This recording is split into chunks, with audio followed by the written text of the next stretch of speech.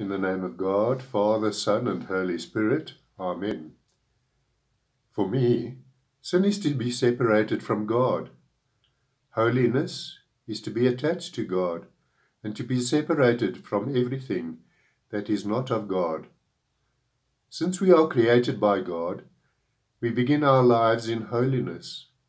That is, we are born with all God's attachments, and that means that we are born with all of His goodness, for God is good. And at the moment of our formation, He looked at each one of us and said, "It is good."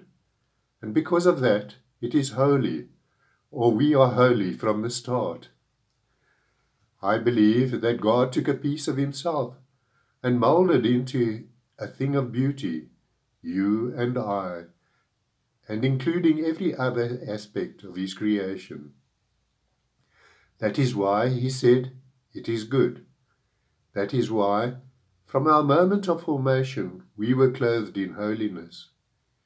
He is the master builder, and He built each one of us and everything else. Therefore, being in and part of His image, the logical conclusion is that from the moment of our inception, we were clothed in holiness. When you looked at your newly born child, you no doubt felt the same sentiments and emotions that are God's. That is, your child is beautiful, and you and your child are going to be happy forever.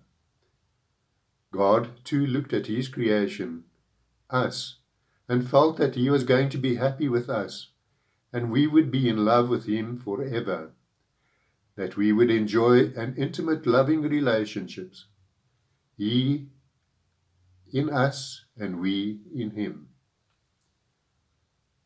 Could it be said that from the time of our birth, somehow we stepped onto a downhill spiral? As babies, we soon learnt to scream for what we wanted. This seemed to work very well, for we learnt to scream for food, for attention, and if that didn't work and was not immediately forthcoming, we learnt to throw tantrums, scream and cry. Detachment from God was set in motion. Slowly one moves from holiness to sinfulness, creatures of want and therefore self-centeredness. As I grew older, I became good at defining my wants as needs, thereby justifying my greed, but simultaneously detaching myself from God. Sin grows from little beginnings. What the eye sees suddenly becomes a want and something to be possessed. God in fact says to Cain, "Sin is lurking at the door. Its desire is for you, but you must master it." Unless one masters it, the separation from God becomes more permanent. I have a mistaken belief that if I pray to get everything that my eyes see and which I want to possess, God will answer my prayer. I am disappointed when these prayers are not answered. For, in the first place, such prayers are to false gods, because they are wants that are of self-indulgence and do not qualify as desiring God. Secondly, God created us so that we might be His instruments of praise and worship, and that is where all our wants, joy, and happiness finds fulfillment. God gives us that which is more beautiful and lasting than the wasteful things that distract us and entice us not to fulfillment, but into disappointment. Being creatures of God, we have automatically entered into a covenantal relationship with God. This is attachment to God and to holiness, as opposed to sinfulness, which is detachment from God, egocentric and doing things my way instead of God's way. A covenantal relationship is more than listening and obedience. It is a union of love from which listening and obedience naturally have their existence. It is to be obedient to the lifestyle of union with not only God, but also with other people and everything that makes up creation as we know it, and beyond. It is not to possess anything, but to share everything. It is to prevent injury to another, and if another is injured, to do my best to bandage those wounds in whatever form they are found. When one stands in a shadow, one might look up and see the light that caused the shadow. One then mistakes the place where one is as being the light. For instance, I believe that because I speak words of righteousness, that I am righteous in my behavior. But everyone that knows me sees that I don't always live up to those words that I use. My words are not congruent with my action. St. Paul bemoans this fact in his letter to the Romans in chapter 7.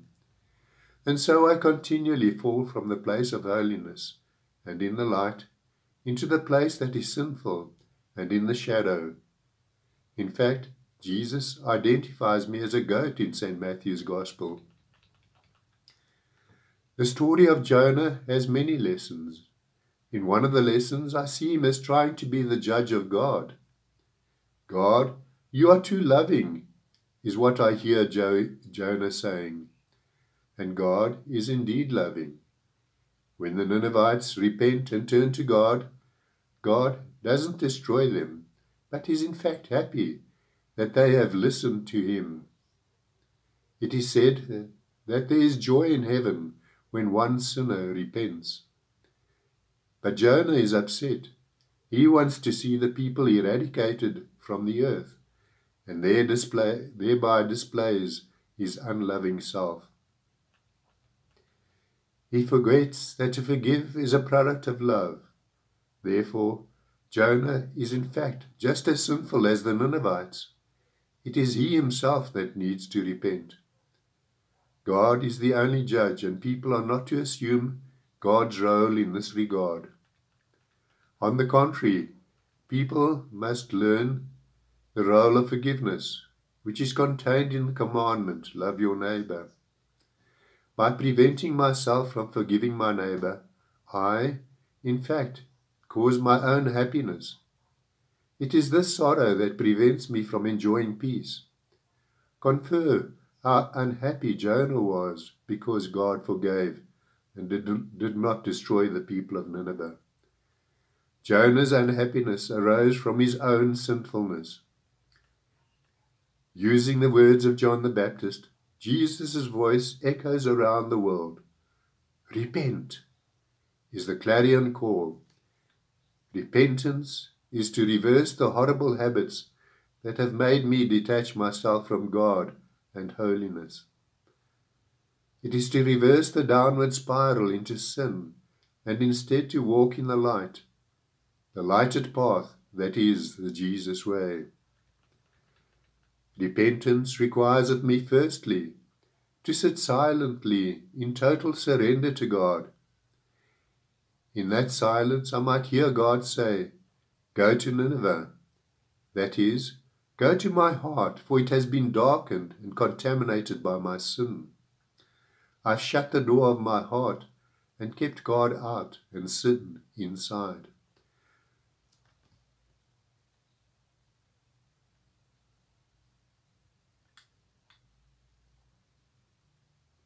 I must persevere with recognizing my sinfulness and repenting with a view of walking in the light, and not to run away from Nineveh, and so to engage what is wrong and sinful in my heart, and discarding that from my life. There in my heart I find those things from which I must turn away. It is frightening to see what I have become, and how much there is from which I must turn away. Repentance is the catalyst to change me from judge to forgiver, from self-centeredness to grace, from immorality to justice, from disinterestedness to compassion.